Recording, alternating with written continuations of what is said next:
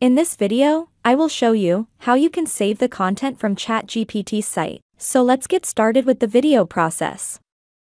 As you are all aware, we can ask any question on ChatGPT, and it gets the best possible answers on the subject in no time. But if we want to save the content, we need to copy it manually and paste it in a text file or any other Word file.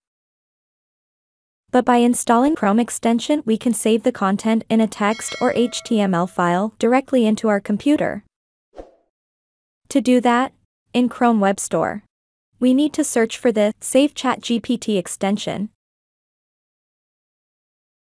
Next, we need to click this Save ChatGPT Chrome extension and add the extension to the Chrome browser.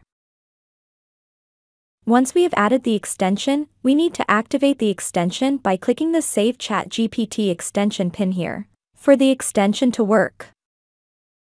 Next, let's save this content in text file or HTML file. To do that, we need to click this S icon. It's the Save ChatGPT extension icon. Now with this Save As button option, we can save the content or the conversation with ChatGPT on the screen in a text file if we give the .txt file extension, like this. And you can see the content has been saved in the text file format.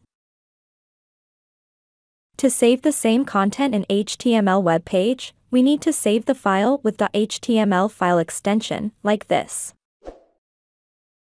The ChatGPT content as a HTML file.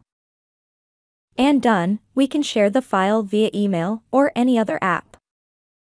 With this, we have come to the end of this video. Please subscribe to my channel and click the bell icon to get updates when we add new content.